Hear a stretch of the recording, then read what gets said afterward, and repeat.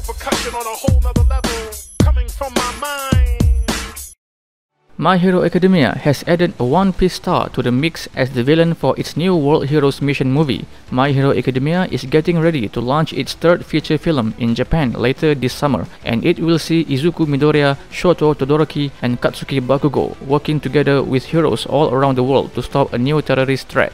This new threat will be all across the world, but we don't know too much about the central villain themselves outside of why they seem to be bombing certain areas. Now we have gotten our best look yet at the villain for My Hero Academia's next movie. Joining the cast of My Hero Academia World Heroes Mission is Kazuya Nakai, who was famously voices Roronoa Zoro in One Piece as the main villain, Flag Turn.